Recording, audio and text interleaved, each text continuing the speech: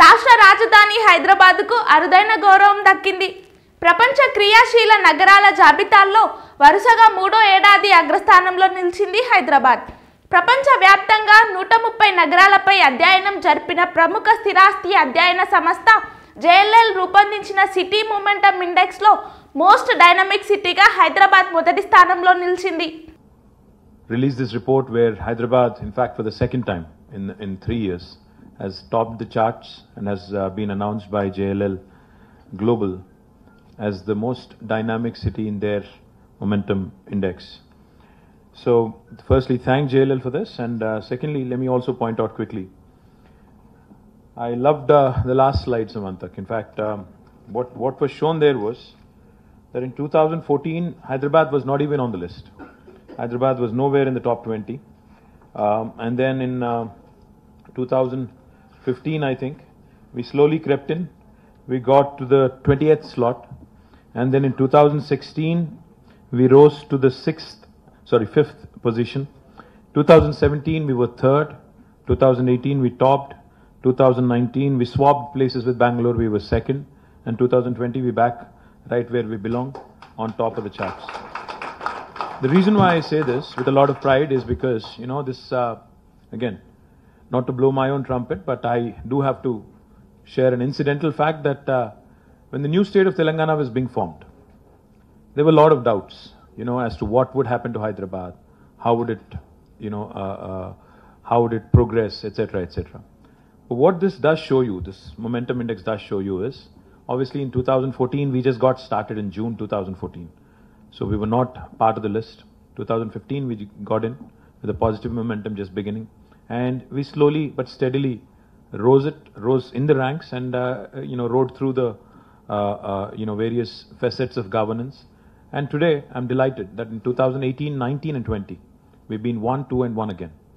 So I'm obviously thrilled, excited, and more importantly, this is not a home.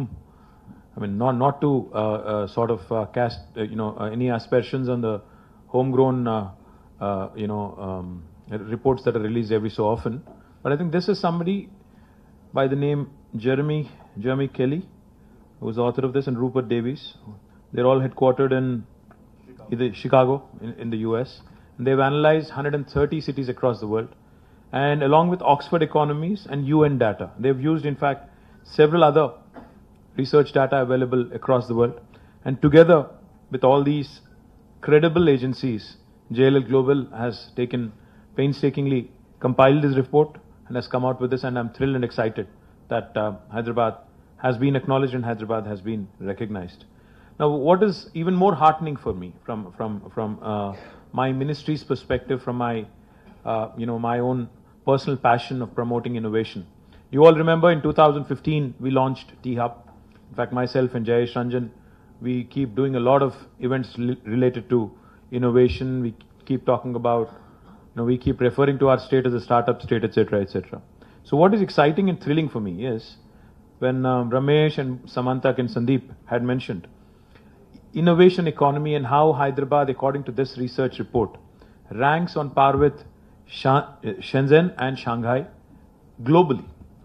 On innovation, if you are able to compete with, say, Shenzhen and Shanghai, I think you've done reasonably well for yourself.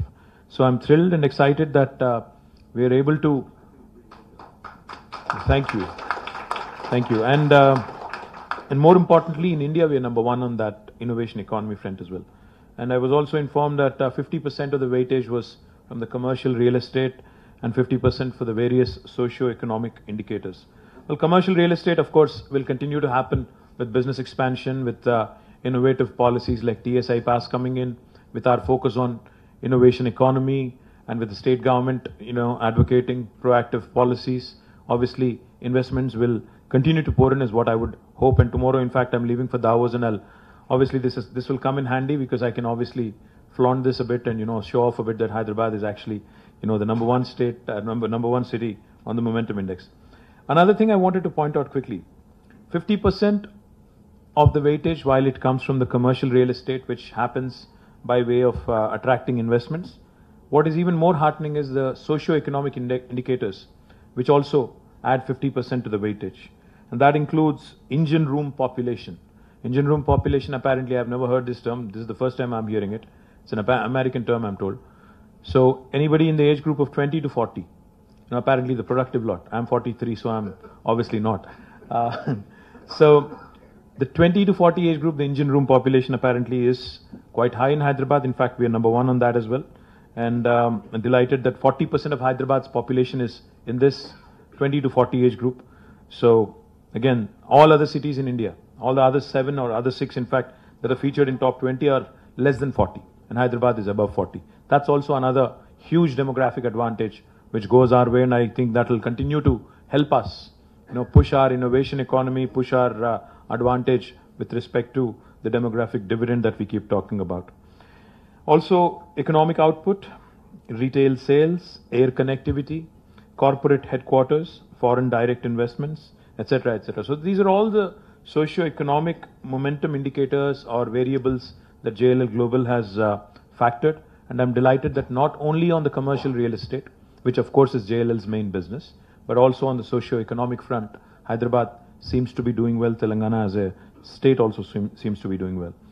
And what is even more thrilling and exciting is, out of the 130 cities globally, this is not an Indian city, it is not a face-off between Indian cities. This is a face-off between 130 cities globally, and Hyderabad has come out on the top for 3 years in a row. So excited, thrilled. Thank you JLL for this.